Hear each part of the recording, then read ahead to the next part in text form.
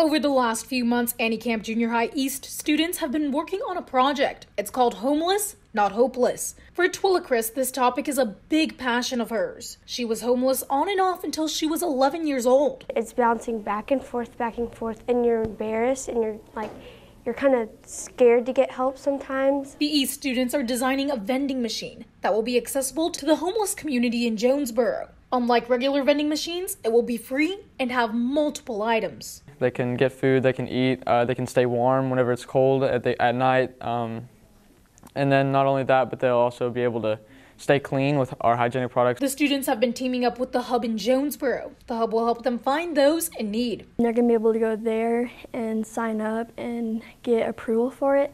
And then they'll get a card which will be connected to a database. Students have done research and created preliminary renderings, but they still need the community's help to make this a reality. There's still work to be done, but we're getting to that point we're ready to get some partners on board to help us.